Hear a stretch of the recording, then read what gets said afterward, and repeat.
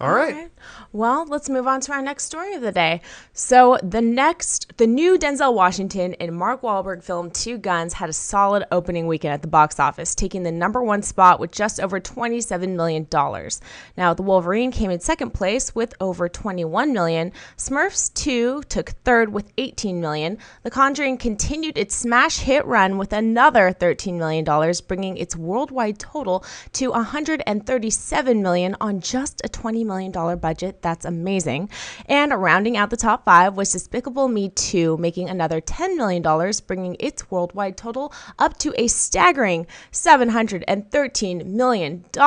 So, Dennis, I have to know what stands out the most to you about this weekend's box office results.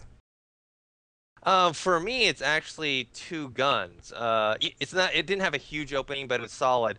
To me, it says, while star power isn't like it was back in the 90s and 80s, where stars alone could make movies super profitable, it shows that like when you put two well-known and well-liked big actors like Denzel Washington and Mark Wahlberg, that you can still draw in a crowd.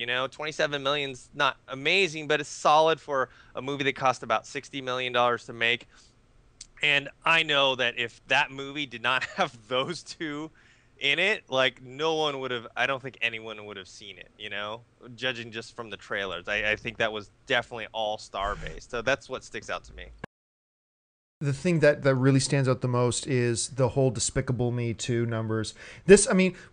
I remember I kind of choked on the water I was drinking a little bit when I first read that numbers. It has so quietly gone on to make over $700 million worldwide. Wrap your head around that for a second.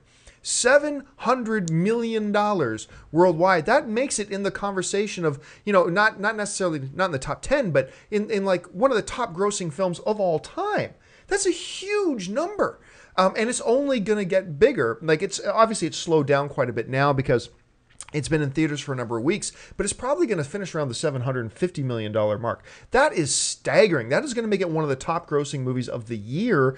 And it's not one that we've really talked about a lot or think about it in those terms. So to me, that's the biggest thing that stands out to me. Yeah, that's definitely amazing. But Yeah. For me, it's The Conjuring. I love that film. I thought it was so well done. I thought it really brought an element of class back to the horror genre. Yeah. And the fact it was made on such a low budget. And how often do you see horror films really kill at the box office when you're competing with all of these summer blockbusters? It doesn't happen that often. So for The Conjuring to come in there and really surprise everyone with these numbers, I think is great. And it's a fantastic movie. So I'm really happy to hear that news. Especially for such a tiny production budget. Exactly.